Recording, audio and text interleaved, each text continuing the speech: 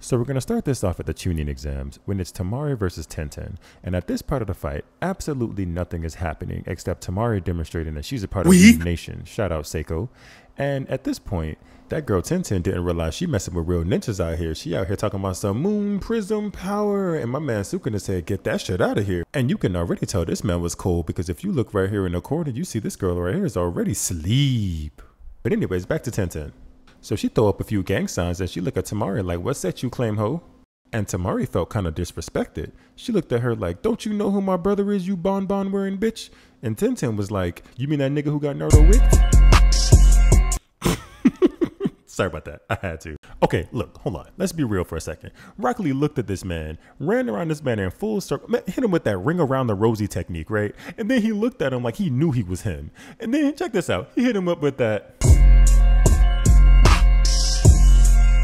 He had Mike got praying that he wasn't going to take all his hoes with that kind of footwork. Looking like, man, my brows stay forever bushy. But anyway, Rock Lee about to catch him a sand thought, but Gara out here looking like, no man has ever loved me this way before. And Lee was like, I'm about to smash you.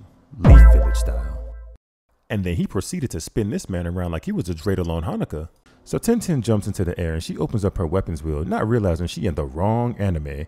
She sits up straight and starts spamming AB, and Temari is unbothered. She look at her like, get that out of here. And the crazy part is that Tenten fell on the ground and she started looking like she was offended, like she couldn't believe what just happened to her. So she starts stealing Conqueror's bag, and this man just up there like, first you get Naruto whipped by Tingle, and now she's stealing my finger techniques. And look at this man, he just offended that this Sam's Club box is out here disrespecting his Riz. So Temari uses Gust Attack, it is super effective, made Ash proud. And now Temari is at this point where she's like, I've played enough with this girl, you are not even on my level no more. So she Houdinis her and then rides around on the top of the stage for no reason, drops down on her and hits her up with that ninja art, go jutsu.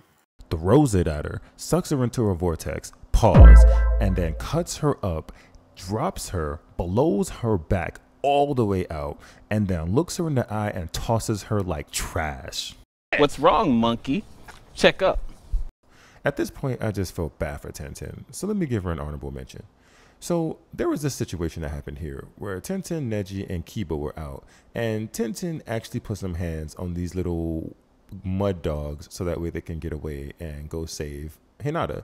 So the crazy part about this here, right, is yeah, Tenten, she shot out her little fire dragon, did her work, but check out my man's Kiba right here. This man has never been more disrespected. Akamaru out here hiding inside of his coat, afraid.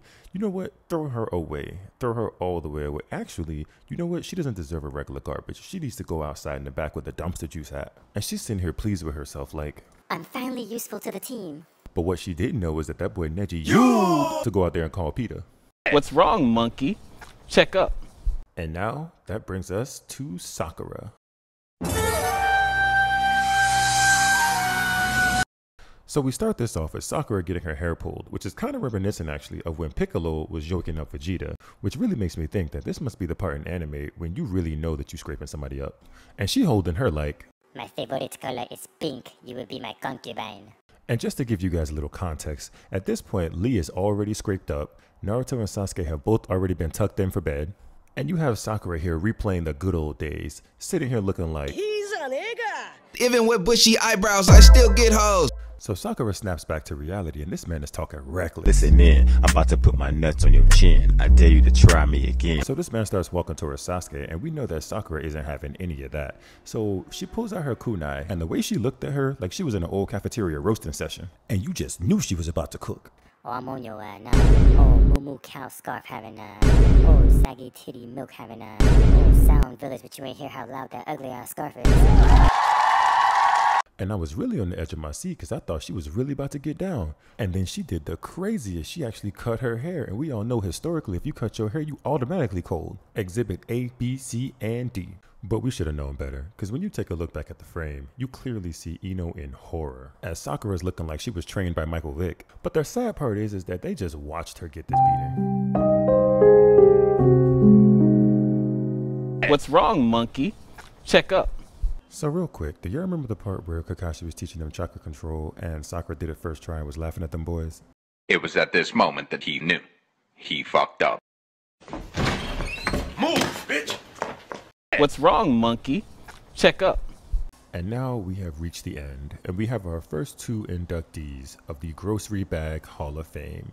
Find out who joins next time.